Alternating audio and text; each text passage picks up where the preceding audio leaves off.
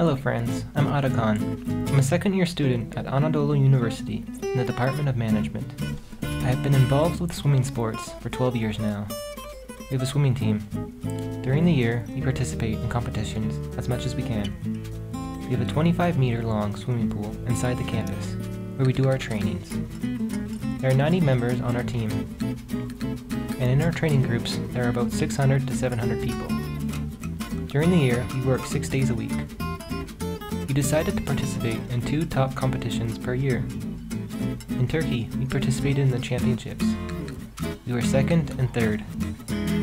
You are tested by the coaches before you are accepted to join the swim team. I plan my whole life according to training hours. I wake up early in the morning. I recommend swimming for everyone.